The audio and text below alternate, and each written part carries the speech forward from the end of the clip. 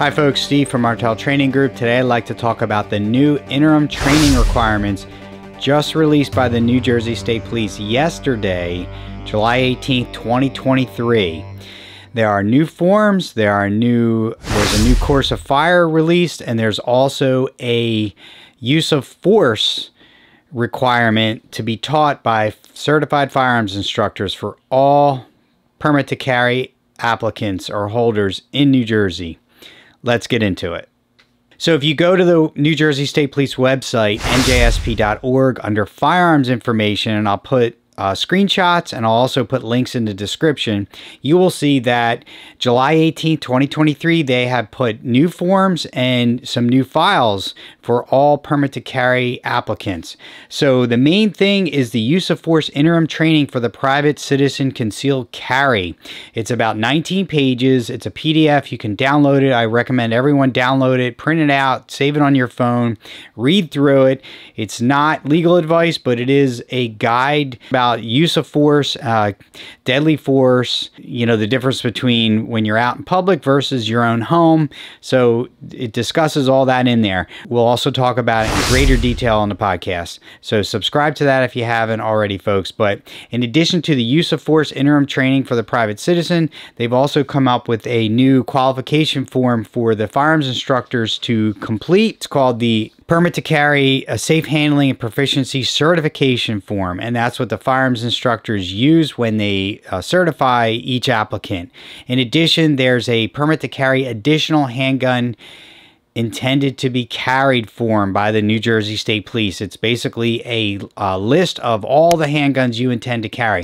Now, talking about this with some other people like Nate from Crosshair Tactics, there is not a spot for a firearms instructor to sign, so this form is not a form that a firearms instructor would certify that you've qualified. This is just simply a list of handguns that you intend to carry. Also, there is a PowerPoint presentation on firearms safety and awareness. You can also download this from the New Jersey State Police website. You have to complete this. In summary, this interim training, the New Jersey State Police has already described or explained that this is while they develop, in conjunction with the New Jersey Attorney General's office, a comprehensive training curriculum, which will include classroom, online, as well as range instruction and qualification. This comprehensive training curriculum has not been established yet, will be established, and will be statewide as the standard for all permit to carry applicants. Until that time, until this comprehensive training curriculum is established, firearms instructors are to ensure that all applicants are instructed on the use of force interim training for private citizen concealed carry, in addition to the PowerPoint on firearm safety and awareness. So they're putting this on the certified firearms instructors, and they're saying that they're the ones that remain responsible to ensure that all the permit to carry applicants are properly trained and proficient prior to attesting to their competency on the certification form.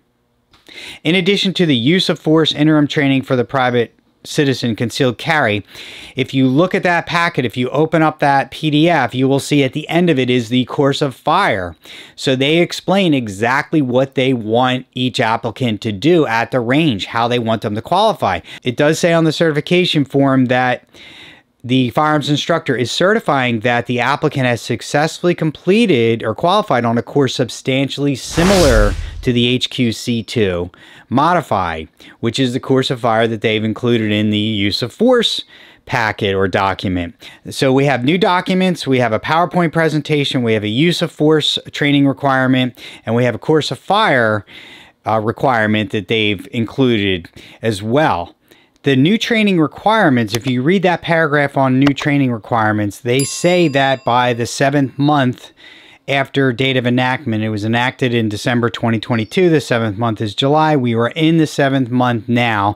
The New Jersey State Police has not come out with a comprehensive training program. However, they've come out with this interim training. So the question is, do you need to complete the new interim training prior to October 1st, because that would be the 10th month after the date of enactment if you haven't completed this training?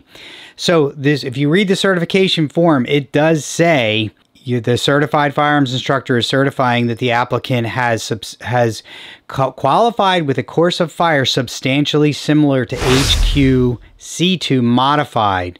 So I think the issue is that it depends on where you got your training. If you got a training from a company or a firearms instructor and they provided training that was substantially similar to this curriculum, then you should be good to go until you renew again.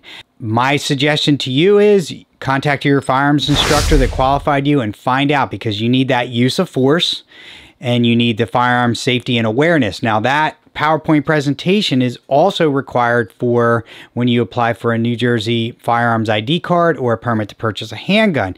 So that is training that everyone who's carrying a gun in New Jersey most likely should have already had anyway. So my point is, if you've had the use of force for a private citizen, if you've had the qualification that's substantially similar to the HQC2, you should be good to go until you renew again. So contact your firearms instructor if you're not sure or where you got your training, and find out if your training course was substantially similar to what the interim training requirements are now. The other issue that is not clear to me is the whether or not you have to qualify with every handgun you own.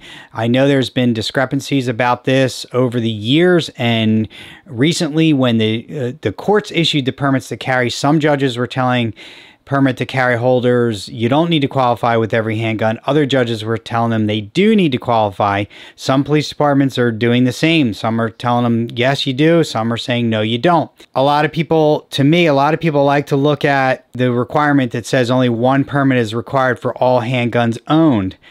That to me, and this is a personal interpretation, that to me is not about qualification. That to me just says that if you own 10 handguns, you don't need 10 permits to carry. You only need one. To me, the qualification is a separate issue. Now, I personally think that if you've qualified with a pistol, you should be able to carry any legally owned pistol that you have. However, in the past, it hasn't been that way. In the past, it's been, tell us what you intend to carry and show us the proof that you've qualified.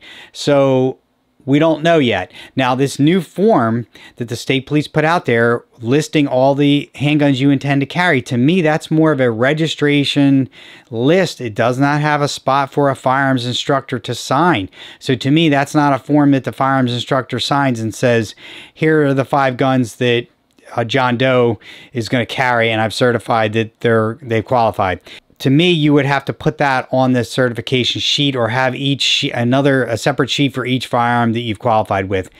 On one hand, to me, it's not a big deal to qualify with the guns you want to carry.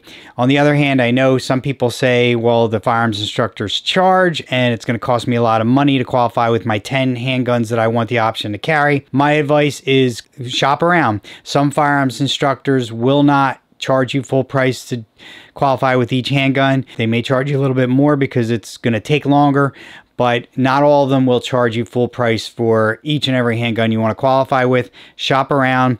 Hopefully, we're going to hear from the state police about a more definitive answer on the qualification for each and every handgun.